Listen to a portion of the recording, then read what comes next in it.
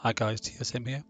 I thought I'd talk to you quickly about the new Mutator hull that's coming out in October Bounty. It comes with a range of built-in stats, as you can see on the page. 200 million armor points, 200,000 deflection points for each of the damage types, but it also comes with a berserker effect. Okay, this gives you another 500,000.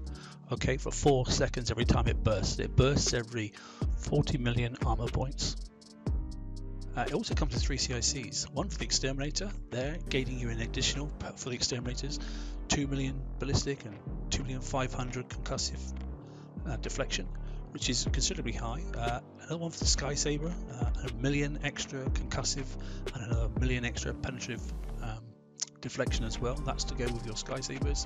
And the third one, which is for the troublesome hull, for the Abomination, here you go, you gain an extra 1 million ballistic and 1 million concussive, 200k on explosive and 1 million on penetrative deflection as well.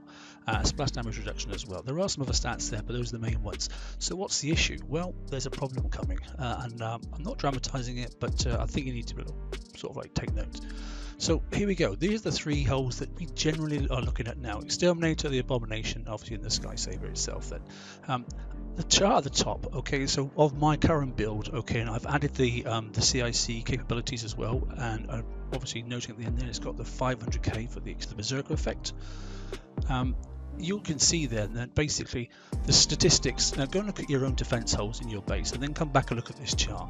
The executioners at U1, these are upgraded to U1 stats. Okay, nearly 5 million on ballistic deflection, penetrative nearly up to 1 million. Okay, it's not quite enough where it needs to be, but explosive 850, concussive back up to over 3 million. Okay, and bear in mind you need to look at your turrets at per salvo, not across the whole volley. Okay, it's each individual projectile. And the Sky Saber as well. Abomination is a real one. Look, 3.8 million, 1.3 million. You can read the stats for yourself. These are huge numbers. And then you have the Berserker effect on top of that. This is going to change PvP massively. So be prepared for it, because when people can have up to 3 of these hulls, 3 flagships, okay, they can build, with each different one having a different CIC on it.